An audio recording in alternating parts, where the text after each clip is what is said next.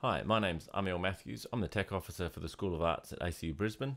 In this video, I'm going to show you how to create a new track in GarageBand and add virtual instruments. So the first thing you see is this screen in this window. So you'll choose New Project, Empty Project, and hit Choose.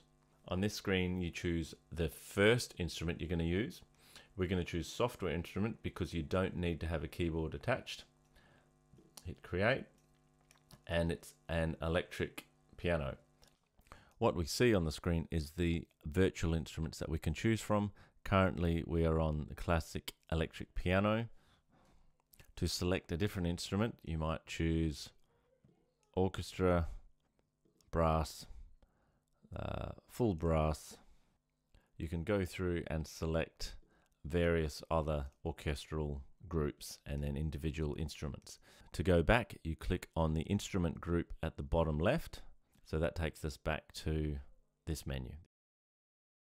You can go up to Window, select Show Musical Typing, and that brings up a virtual keyboard which you can use your regular computer keyboard for.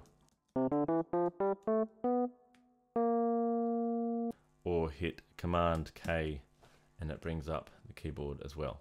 If you have a MIDI keyboard, you can plug that in and you will see in the top right hand corner that GarageBand will recognize that extra inputs are showing. To create another track, we hit the plus sign. We'll continue to use a virtual instrument and we'll bring in a bass. Another way to create a new track is Shift Option N.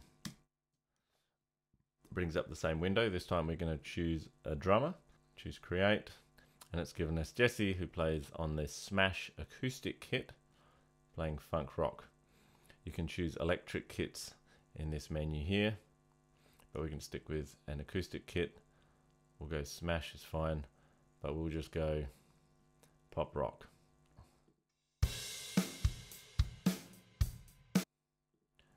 Speed the tempo up. Let's go 160. Before you start recording, it's good to check what key you're in. I'm going to stay with C major with 4/4. So you can hit the red button with the mouse, or you can hit the R key on your keyboard to record.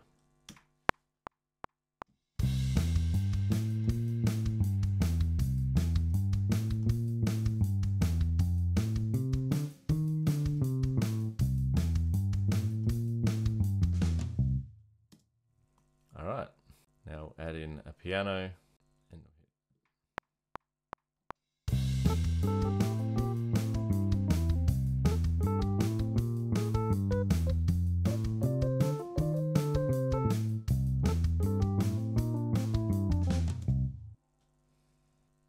If you don't see this bottom window down here, you need to click on the scissor icon up the top, or you double click on the region in the top half of the window.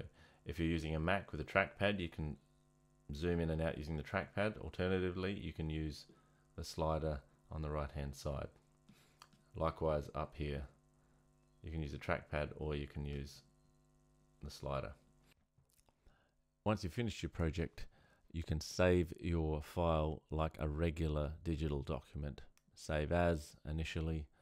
Let's just say GarageBand tutorial, and I highly recommend using an external hard drive to save all of your musical projects.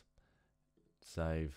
Once your project is completely finished and it's ready to be bounced down to a stereo 2 track, you click on Share, Export to Disk.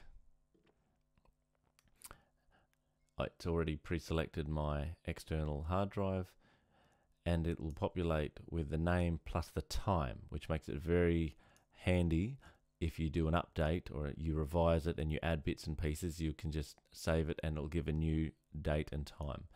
Now you can save it as an AAC file, MP3, AIFF, or a WAV file. Usually I just choose MP3 or WAV because they're the most common.